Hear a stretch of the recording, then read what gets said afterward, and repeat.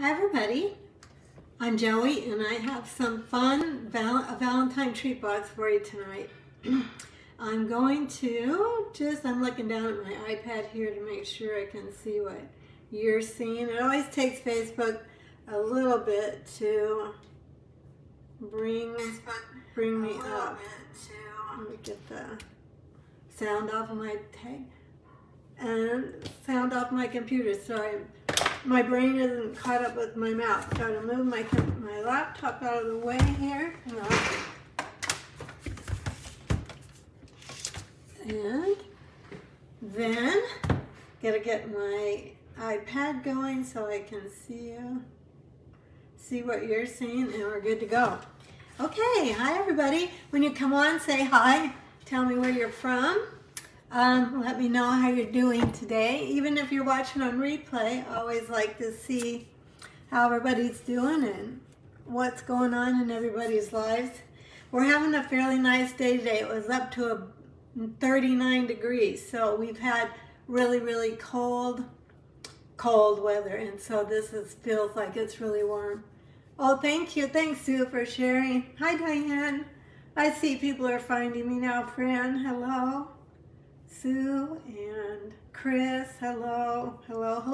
Awesome. Okay, let's just go ahead and get started. I'm going to point you down and we're going to get going here. Hang on a second. I'm going to click my camera for a little tool that will make me go upside down, and then you'll be right side up. So here we go.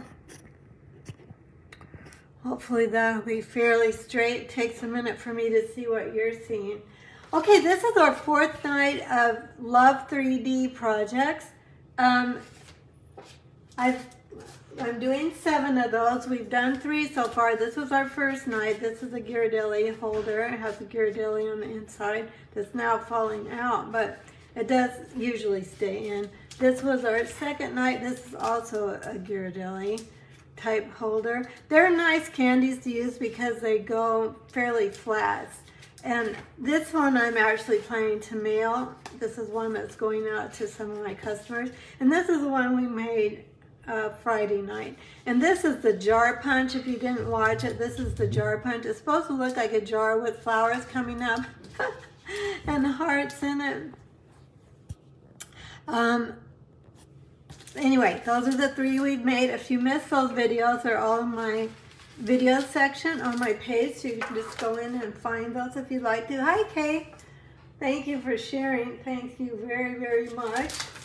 Tonight we're going to use this bundle. We're actually not going to use any of the stamps in here, but we are going to use, let's see, what stamps are we using? We're using this one. From Love and Happiness, we're going to use the Valentine greetings. So this stamp set, but then the punch that goes with the ladybug. I know it's probably really glaring right now. I'm going to adjust my camera just a little bit one more time. Hopefully that's a little better. All right. So let me go ahead and grab my bits. Oh, thank you, Kay. You're so sweet.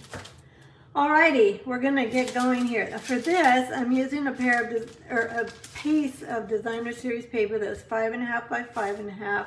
This is just gonna be for our greeting. We're gonna cut that down. Let's go ahead and get this scored first. I'm gonna grab my scoring tool, and this is the Sweet Conversations designer series DSP. I'm going to get this on here. I raised my camera tonight. I hope it's going to be a little easier for you to see what I'm doing. Okay, and ignore these are not the right score lines. So let's get those out of there so it's not confusing. If you make a lot of 3D projects, the scoring tool is well worth your investment. I use it for all my 3D projects. And I do make a lot, so it's more than paid back its investment. So we're going to score this 5.5 square piece at 1 1/4. Whoops, better find 1 1/4. 1 1/4, and I'm using the wider end instead of the skinny end because when using DSP it can tear pretty easily. Then I'm going to go to 1.5. Then I'm going to go to 3 3/4, and then I'm going to go to 4. Okay? All right, so there, that's all the scoring we need. We don't need any going down the other side of it. Okay, now we're ready. Let's go ahead and actually we'll set this aside and we'll make everything that's going on the tag first. And then we're ready to put it together. So, need to put my glasses back on. I noticed in my last 2 videos that my glasses, I usually do my videos in the day, but my glasses were, the ring light was glaring in them, so I thought at the very beginning I would take them off, because when I'm talking to you, I don't really need to see details. I can see where my phone is and just chat for a few minutes. Okay, let's go ahead and, this is the punch that accompanies the Hello Ladybug bundle, and it's a builder punch, meaning that you need more than one of these punches. It has 2 or more punches in it that will make one image or one thing, in this case a ladybug. So I'm going to just punch out 2 of these out of basic black cardstock. Okay, so that's got that done. Then get rid of some of this stuff. Has anybody sent Valentine's cards yet? I have not sent mine. I'm usually a last minute Valentine card sender. Okay, let's go ahead and get our ladybug going. This is another piece of the designer series paper, and I'm going to take that punch again. And we're going to do, let's see, we need 2 sets of wings because we're doing 2 ladybugs. And I want the hearts to go backwards, and I'll show you towards the back of the ladybug, and I'll show you why in a moment. But just punching out these. Now, the stamps coordinate with this punch as well, but if you're looking for fast and easy, you might want to just punch instead of stamping and then punching, because of course it does take a little bit more time. Whenever you can punch, it's always good. Okay, then we're going to go ahead and put our ladybugs together. We're going to put our wings on them. For that, I'm just going to grab my, actually, yeah, I think I'm going to grab my Tombow liquid glue for this. Hi, Kathy. You're about, oh, Kathy, good for you. You're doing it the way it should be done, so they actually have plenty of time to get there. You know, I have all mine made. I just haven't addressed them and put them in the mail. Okay, like so. Then we'll have a little bit more.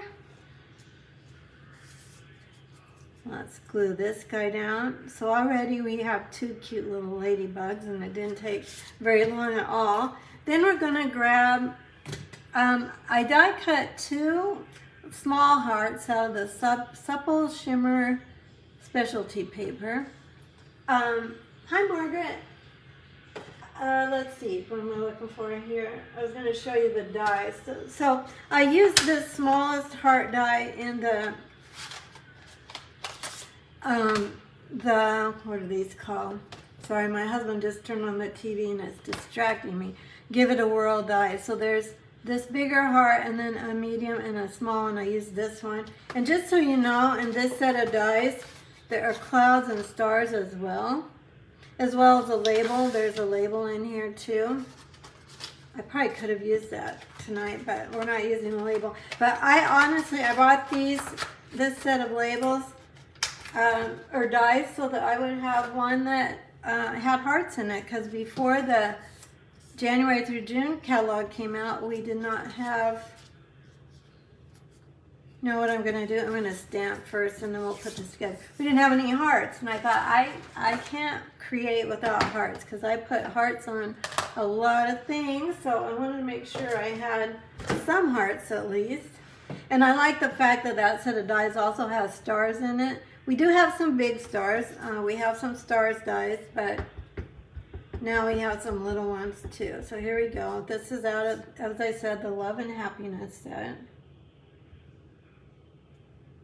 Okay, stamp straight down. When you're stamping with either red rubber or photopolymer, and the letters are really tiny like this, you don't want to put too much pressure on your stamp because it's really easy to have the stamp get blurry then, have the image get blurry. So you just want to make sure you have even pressure but not super hard pressure. And I'm just going to take my scissors and snip this off. And that's really all we need for stamping. We're ready to go ahead and assemble this. So I'm going to go ahead now and put on my little hearts with mini dimensionals, and I'm putting them just right where the ladybug's wings come together, like that. Hopefully you can see. And then another one here.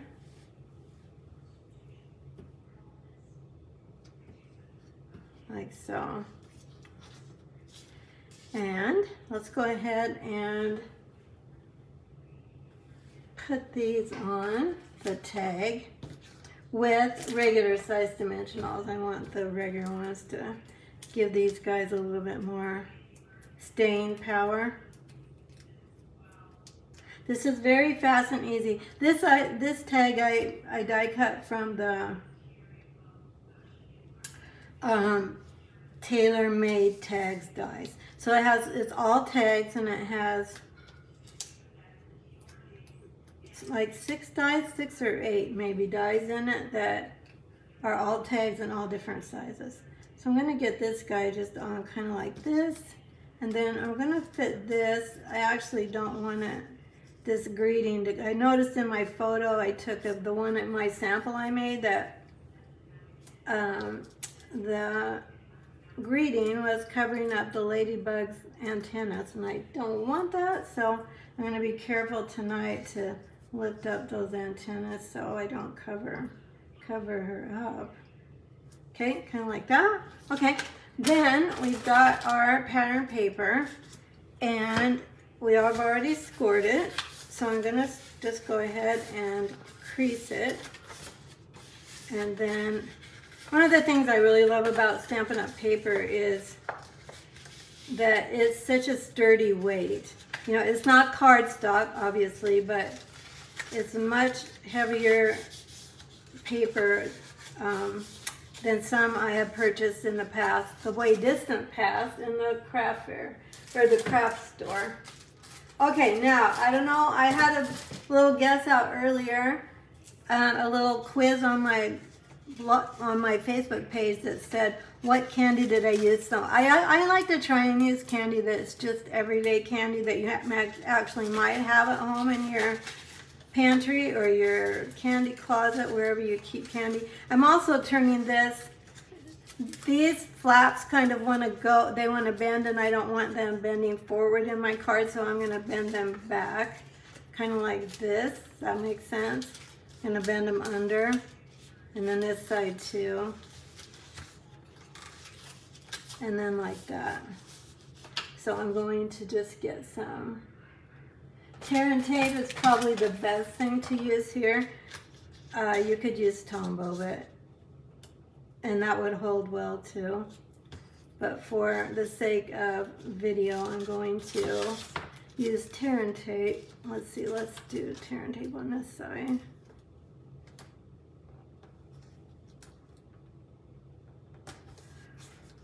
And I always try to make treat boxes of things. I know I already said this, but candy that's readily available. If you don't have it at home, you can run to pretty much any store. Your grocery store, your Target, Walmart, anything that any of those stores will usually carry your everyday candy bars like this. Like Hershey's bars you can get all year long. So I'm going to just close this up. like so, and there we go.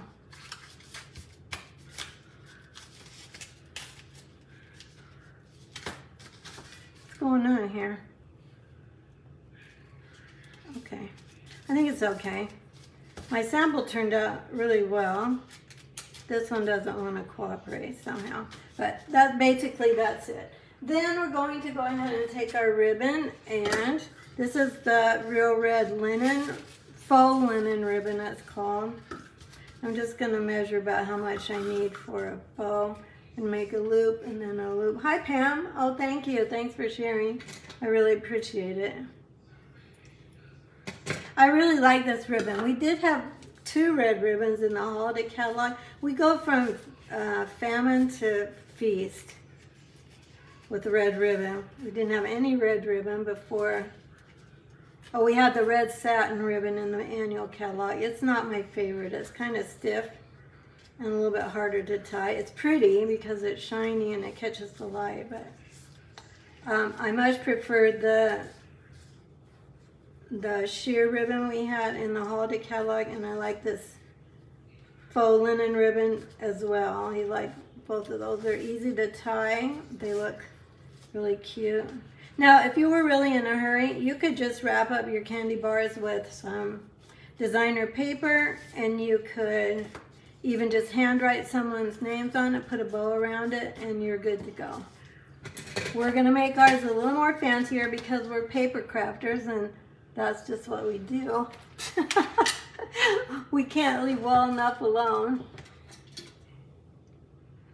Okay, so we're gonna zhuzh this up. My iPad is starting to lose power again. I think I actually either need a new battery in my iPad or I need a new iPad because it's just not holding the charge. So I had to reach over and plug the power cord in. Okay, so there we've got this. And then for the tag, I'm just going to kind of stick this back in here so that it somewhat looks like that tag might be being held by the ribbon. And I really could have rung it through my tag. I guess I just am in a habit of not doing that, but we definitely could have. You could definitely do it like that. And then I'm just gonna stick these guys on here. And that's all there is to it. Pretty easy and fast. So, if you put in a $50 order between now and Friday using this host code, you will get the PDF with the instructions on the photos for all 7 projects. So, but just make sure you use the host code. If your order is over $150, don't use the host code. You'll still get everything. I'll send you everything. Because you'll get your own Stampin' Rewards. You'll get at least $15 in Stampin' Rewards for yourself. So these are our 4 projects we've made. Here's my sample, my 2 samples of the Ladybugs. And then I'm coming on every night this week at 6:30 Central Time, except for, thank you, Kay. Hi, Christy, it's okay. Except tomorrow night. So I won't be here tomorrow night. It's my team meeting night, but I will be here then Wednesday through Friday and planning. So there's our Valentine's greetings. And now that I'm looking at this, it seems like this needs a little bit more, needs some bling of some kind.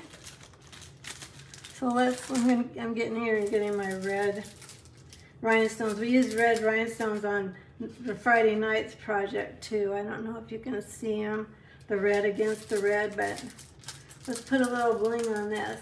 Oh, thank you, Chrissy. So, let's grab these. I mean, I know we have the pink hearts. I wonder if the red sparkles will be too much. Yeah, it might be too much. I don't know, what do you think? Red rhinestones or no? Here's with red rhinestones, here's, I don't know. I mean, there's red and pink in the paper, but I'm not sure that maybe is an overkill. I don't know. For Valentine's Day, I think it's kind of hard to do overkill, but then at the same time, you don't want it to be Did she put everything on the kitchen sink, in the kitchen sink on it just because she could? Or what's the deal with that? What do you think? Red rhinestones or no? Kay says yes, it looks like. Anybody else have a choice or a suggestion? Either no red rhinestones or red rhinestones. What do you think? There's hearts, that must mean there's more yeses. Christy, yes. Okay, there we go. We're getting the yeses coming in now. So let's just go ahead and put a little one here. Oh, there's definitely a lot of sparkling going on in this card. And there. There we go. Now we've got everything's blinged up. There we go. And that's our fast, and Pam says red rhinestones as well. Okay, we've got her on there. We've got them on. Excellent. Okay, I'm going to bring you back up to thank you and to say good night. And here we go. I hope I'll see you Wednesday night, same place, same time. Thanks so much for joining me. And thanks for commenting. Every time you comment and you share the video and you come on and watch, Facebook starts reading that and saying, oh, these people are enjoying what Joey's showing, so I'm going to show it to other people, which I really appreciate because my likes have gone up on my page and my following my page. If you haven't followed my page, please like and follow my page. And if you'd like to be a part of my Creative Stampers group, it's Create with Joey Stampers group. Just look for that and ask to join and I'll let you in so you can share your projects and you can see other things that I share on there. All right, my friends, thank you. Have a great night and I'll see you in a couple days. Bye-bye.